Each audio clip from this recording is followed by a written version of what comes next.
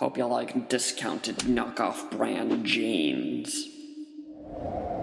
No, those are designer. Have you ever watched an anime pilot on YouTube and went, I want more of that, but then you check the channel and I guess that was it? Yes, I'm going to be talking about one of those cartoons, that being Becky Prim. With its 7th anniversary right around the corner, I interviewed the creator Karl Hadrika to see what happened with the production, also to see what he's been up to and what would the future hold for this project. Hello, I'm Ryan, and we're going to be Becking it up in this Prim, or primming up in this Becky. Karl was a 32-year-old animator from Florida. Okay, he did live in Georgia for a bit, but later moved back to Orlando. But why mention this seemingly unimportant fact? Well, his mom, Darlene, was an effects animator on a few Disney projects, having moved to Orlando for a job. This would be during the 90s and early 2000s, where CGI was used to enhance 2D, rather than outright replace it in North American theaters. She worked as a 3D visual effects animator for them between 1995 and 2004, and you've definitely seen her works, either from the fireworks and flags in Mulan, or even the genetic guns in Lilo and Stitch. She would have continued working there if not for the closure of the Disney animated studio. You know, the one in Florida? The one I just mentioned. She would reside as an animation teacher at UCF for about 16 years, and currently is in freelance. Growing up, he would see his mom work and want to be like her. And he grew to love the idea of blending CGI and 2D together. Starting in his formative years, he would draw and get critiques of his art from her, and his first art job would be as a portrait artist at SeaWorld. But prior to that, he worked as a crowd vendor at Shamu Stadium. Hey, we all start somewhere. With this experience, he would later find himself at Ringling College of Art and Design, and the blending of 2D and 3D would be seen in his 2013 thesis film, Roadkill Redemption. It would revolve around a woman killing a raccoon and having to give it peace after death. And when posting on YouTube, it got some nice acclaim. While he was in college, he had 2 undergrad internships at Walt Disney Animation Studio, as well as Blue Sky. At Disney, he would learn under the famed animator Eric Goldberg in 2011. Working with Eric, but I learned a lot about restraint in a way I wouldn't have expected, because I thought it would be all the genie, flamingos, or whatever, but it'd be like, the scene he gave me was supposed to be just like kind of a very nuanced sort of scene where the little girl turns around and opens a door. And so then I, of course, had to have her do all this other stuff, just because I'm still kind of thinking about how much can I pack into a scene, and I still kind of feel that way now, but now it's okay, the name of the game isn't necessarily to how much crazy wacky stuff can I have going on. It's okay, well, how much, whatever the job of the scene is, however I can optimally have that happen, and even if that means, okay, this is only supposed to be a transitional 20% little thing. We're not trying to draw attention to the fact that the character, but it's okay, but if that's the thing, whatever the most optimum serviceable version of that is, that helps everything overall, and so, but you have to think about how it is married to everything that comes before and after. Oh my god.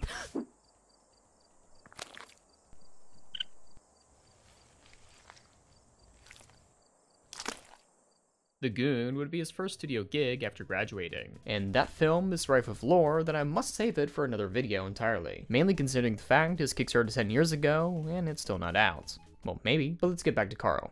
Okay? And so he would later get the job working at Blur, going from Florida to California in a Saturn. Not Sega, but a car, I think. During his career as a storyboard artist, he would be seen at various studios: Disney, Blue Sky, Warner Brothers, Nick, Netflix, and Studio MDHR. With all these experiences, he found that working in television was more suited than film. To tell various stories rather than hyper-focus on one was something he fell in love with. He'd also meet various animators along the way, such as Tara Billinger and Zach Bellissimo. You may know their works from The Wonderful World of Mickey Mouse and Rick and Morty, but you may be more familiar with them from Long Gone Gulch. With them talking about their idea, he was the first official artist on the project, helping them develop the characters, world, and story. And in 2021, he'd won an award. He'd receive a Daytime Emmy for Outstanding Individual Achievements in Animation for Storyboarding. This would be for his work on the Animaniacs reboot. And during his illustrious career, he has worked on many shows, such as SpongeBob, Teen Titans Go, and even The Cuphead Show. However, something was itching the back of his mind. While some artists dream of working on known IPs, others dream of something bigger, to create their own. And in 2016, Karl would realize this dream with Becky Prim. Feels like somebody pinched my neck. Was that you, Colonial Farm Boy? Wait, what?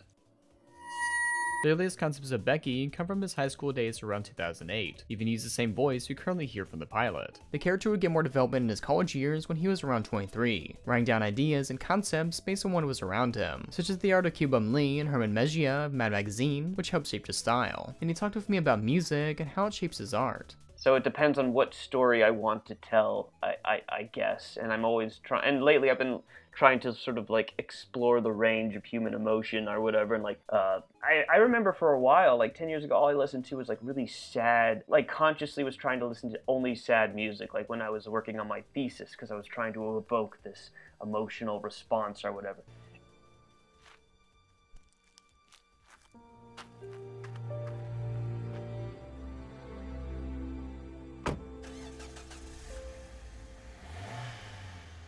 Becky Prim follows the off-kilter exploits of an angry teenage cynic in her satirically hostile high school world. Think Daria cranked to 11, fed through a manic cartoon brutality machine. Viewers want catharsis, and Becky Prim can be their primal scream. When she's not trying to find her chill or just hang out or whatever, this would be an excerpt from his pitch Bible. Karl would push his late 20s angst into the cartoon to really shape the world of the characters. Be inspired by the likes of the Venture Brothers, the Max, and the Simpsons, he really likes character-driven shows. For the characters of the pilots, they actually derive from archetypes, some that he's drawn and written for a lot of his career. Becky would be the outcast, Ella would be Becky's close friend, Nova the nerd, Jessica, the preppy schoolgirl, with Stacy and Rue being Jessica's cronies. And the writing of the pilots went through many revisions. Even her name had to be changed. Early on, he would refer to her as Becky Savage. This would be until he Google searched the name to find out it was shared by someone more explicit. Remnants of the oral script can be seen in the trailer, as it actually contained cut scenes from the final script. This is due to Karl consolidating all of Act 2, turning what would be a 22-minute pilot into a 12-minute and 15-second proof of concept. Even then, there was still a lot to draw on his end. Within the pilots revolves around a bench that Becky and Ella like to sit at, but lo and behold, Becky and her cronies choose to sit there instead. This is the drama I live for. Becky would tell them they can sit at the bench over her cold dead body. Then she dies. Her death would be caused by Norval's pet bee, and a motif of the shorts revolve around the winged insect. The bee aspect would be inspired by the film Stung, as at the time, Karl really liked the poster for it. Speaking of posters, for a fun little fact, one of the ones that he used for the shorts uses a textured background made from an inverted scan of a crumpled up piece of paper from his high school backpack. Cool. Back in the pilots, Becky would then possess the nerd to finally reclaim her bench. She would do this by giving her enemies visions of their deaths via a tree. The final shot would be Norville possessed by Becky, and Ella sitting on a bench. However, the series would not have revolved around her being a ghost. In fact, there was going to be an epilogue shot of her getting her body back. However, at the time, Karl chose not to create the shot. He would then get many comments asking if she was a ghost, and if that was the main aspect of the show. You know, maybe do a director's cut, or you just draw like one little more scene in, going like, oh,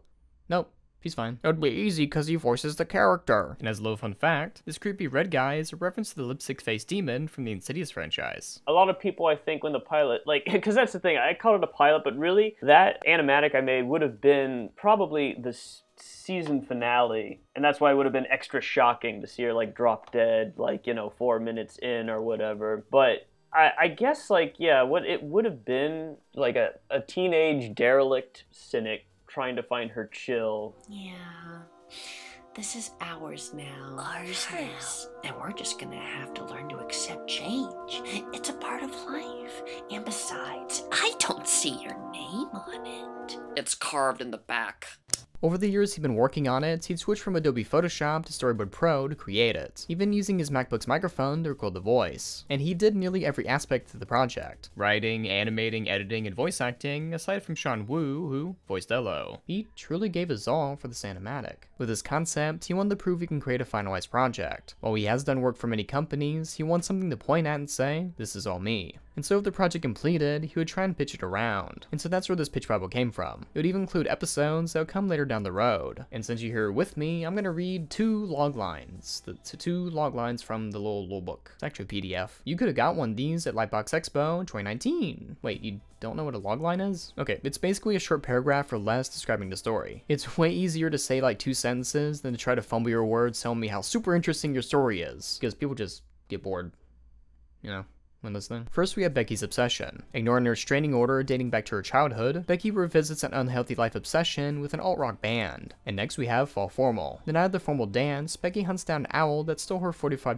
corsage from its nest. There's other ones, but I'm not gonna read them. No. Within these pitch Bibles, you add extra episodes to try and give networks an idea of what you want to create. With the show, he wanted to create something based on revenge, obsession, and vengeance. Think of it like Daria and Dan Versus mixed together into an angsty teenage girl. And needless to say, a lot of people would relate to this character. At the time before he reached 8 million views, it reached 5 million. Hey, we all start somewhere. It's important to have these numbers in the pitch, as having a pre-fan base can help its chances getting, well, created. She has been a hotel for a good example. He even showed that fans subbed the pilots in 11 different languages, and some fans would even dub it themselves. Now that's dedication. To this day, he gets comments and emails requesting it to be a series. However, as of today, no such thing came to pass. When it comes to pitching ideas, there can be a number of hurdles even if you get an interested party. Anything from company restructuring to just, we already have a show like this, and we're gonna go with that one instead. Then you later find out that they never went with that show either. It can really put a damper on your self-esteem. However, for someone like Karl, that hasn't stopped him, and he's been up to a lot more than just pitching the show. And if you're liking the video so far, don't forget to like and sub, and also go check out my podcast. It's animated. Thanks. At the time of writing, as of May 2023, Karl switched to freelance work. With his time out of the Hollywood sphere, he's been casting a wider net when it comes to branding. You see, with his past works, being that of SpongeBob, Looney Tunes, and of course Mickey Mouse, you can get pigeonholed into a certain category of animation. So to help expand his net, he started work with my good friend Meat Canyon on his animations. The first being an episode of Melvin's Macabre, Gutterball, in which he worked as a storyboard artist. He also worked for Spindle Horse and Hellable Boss. And having a bit more freedom when it comes to freelance work, it gives him a larger palette to sample from for those hiring and even accepting pitches. This would also be for the opposite if you want to work in children's cartoons, but only drew for Family Guy and Big Mouth. So when it came to pitching Becky Prim, it was more so targeting the same avenues he'd been working at, that being kid or teen-centric networks. With the expansion to more adult works on his resume or IMDb page, it can open up more opportunities for the character pitches. As in the pitch bible, he points out that Becky doesn't have to smoke in the show, but what is Becky without her ciggies? Some compromises cannot be had. And the difficult thing about having an idea is you might have to sit on it for many years. A famous example would be that of Phineas and Ferb. The show was pitched around in 1993 by Dan Povenmire and Jeff Swampy Marsh. It won't be until 2007 would the show get picked up, with some changes to the characters of course. It's difficult to describe how agonizing it is to have projects like this, to see the many comments asking for a series or complaining that we wouldn't get more, since the average person doesn't know what's going on with people like Karl. Which is why I like making videos like these. Be sure to like and subscribe. But buddy, if you think that's something, Karl's got even more secretive projects you don't even know about. But you can know about Bro Ghost. It was a short-lived comic series he drew back in the day. You know what? I want to see more of it. He's funny. You just have to be okay with like the fact that it doesn't always happen, or you have to just keep trying and just try to love and enjoy the process.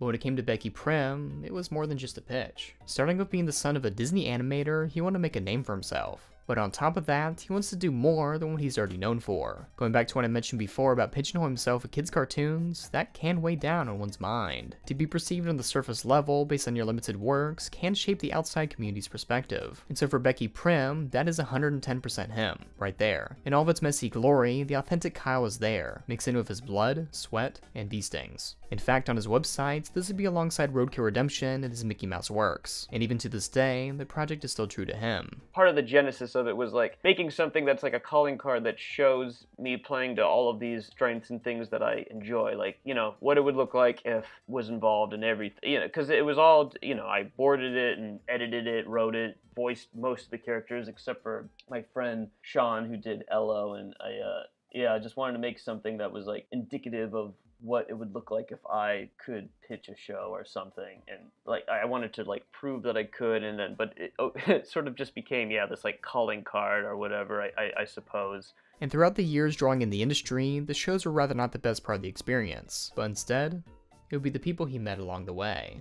I feel like for me, it really does not matter. The studio doesn't matter at all. It's just the people, you know? And I can point to my favorite experiences. Like, I loved working on Bunnicula with Jess Baritsky. That was like one of my favorite show experiences. Even though it's like a show no one really, you know, they didn't really even air it. It wasn't, you know, but that was just such a great experience, such a nurturing, wonderful crew and environment and great people. And Cuphead was like similar. Like I really loved everybody on Cuphead, and they were, to this day, are still some of my very closest friends. While working on mainstream IPs is fun, at this point in his life, he'd much rather be working with something new. When restricted by canon, it's hard to break out the mold. This can be seen with Zack Snyder's Rebel Moon, which originally was going to be a Star Wars film. In breaking loose to create something new, you can explore characters and stories he couldn't imagine before, such as Karl helping his friends shape Long Gone Gulch into what it is today. For animatics like Becky Prim, it was such a story that resonated with so many people, it still has them coming back to it to this day. When I asked my audience about the pilots, it lit up the eyes of many a viewer. One comment said, "Try to make it a point to watch it every year. If it was released today, it'd have a ton of backers since there's more interest in indie animations." Another comment said, I absolutely adore it. Karl Hadrika has been a huge inspiration for me in my work for a long time. It's crazy to see how far he's come in more recent years. Becky Prim has been a staple on my animation radar for years now. It's definitely one of my favorite shorts on YouTube. And so drawing in freelance has brought him into a new chapter of his life. While freelance is not a break as he's still working, it does allow more time to find oneself, to see what is around you and appreciate what there is. I talked with Max Gilardi about this, that what it means to create isn't just the sum of your parts, but also what you've gotten out of it.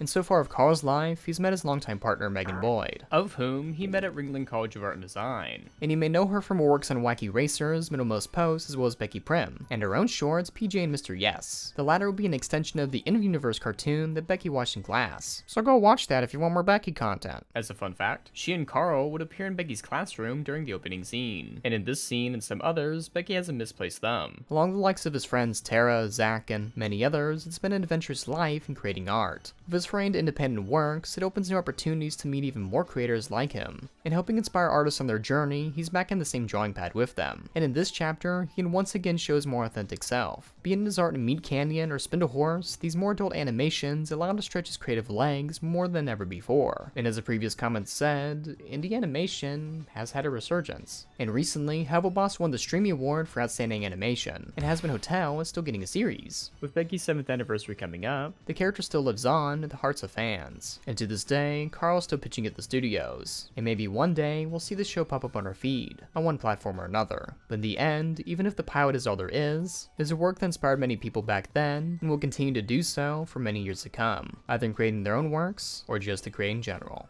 Because it was like in my mind a direct attack towards like, you know, a person or an institution or a thing or whatever, and like, you know, and then in the end of it you end up with something that just like resonates because you put like a piece of like energy into it that maybe would have otherwise consumed you, but while you're in this space making a thing and being real and like, and you may as well like exploit it and harness it and make something of it, you know? You got lemons and it's time to make some fucking lemonade out of these goddamn lemons, motherfucker. What's up, Bello Jello? Becky? Hey, thanks for watching, and be sure to support me on everything. Literally, everything. My Twitters, YouTube channels, and Patreon. Also go check out my animated podcast, Sawdust JJ. Ooh, we're moving. I know you haven't seen The Flash yet, but why didn't they just go back to Jesus times to see what he's been up to? You know what I mean? I don't know. Until next time, keep on drawing, and don't forget to have fantastic.